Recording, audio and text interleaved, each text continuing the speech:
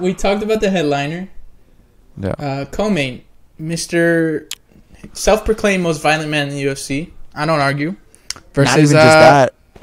He's officially said the most entertaining fighter to ever step in the octagon in the UFC.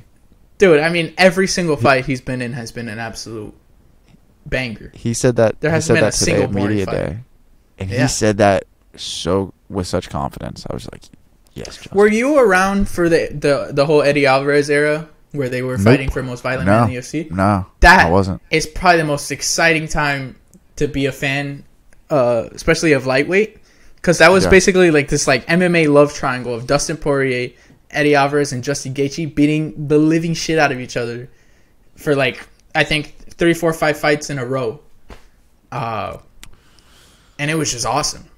It was just like the greatest fights, back to back to back to back to back. I need to go back. I don't know. It was a good time. I would to any MMA fan kind of like getting into specifically the UFC. I would go back and watch that era of Justin Gaethje versus Eddie Alvarez 1 and 2. Sorry, they didn't fight twice. I don't think. Dustin Poirier and Eddie Alvarez fought twice. Because the first time ended, I think, in a legal knee, but then the rematch was also awesome. So I just recommend that era. But anyway, this fight, Justin Gaethje versus I'll check him out. Rafael Fiziev. Who you got?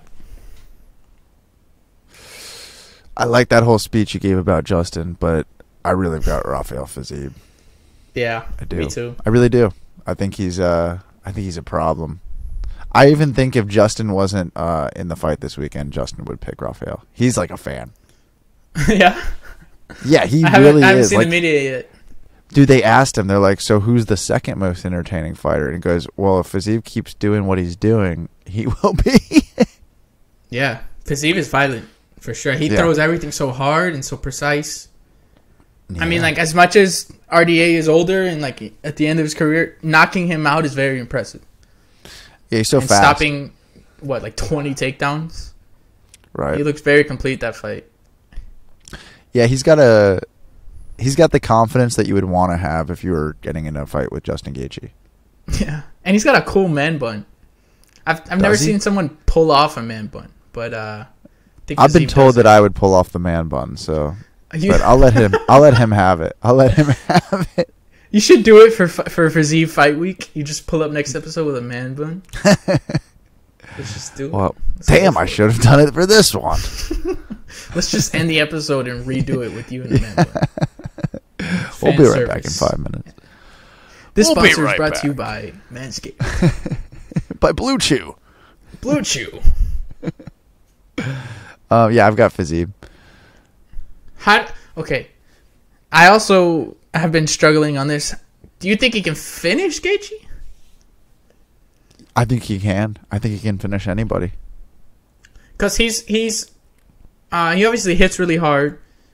He's technical, but he is kind of a like I'll put it on you until you break instead of like I'm gonna hit you with one punch flatline you kind of. Yeah, but I think he could also still get a very technical, head kick that there's nothing you can do about it.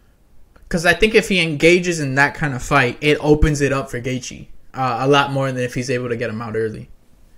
Or some body shots that just shut him down. Yeah, I mean Justin Gaethje is a zombie. Because unless you're Charles Oliveira or Khabib, Yeah, but there's also a lot of wear and tear at this point. Tons.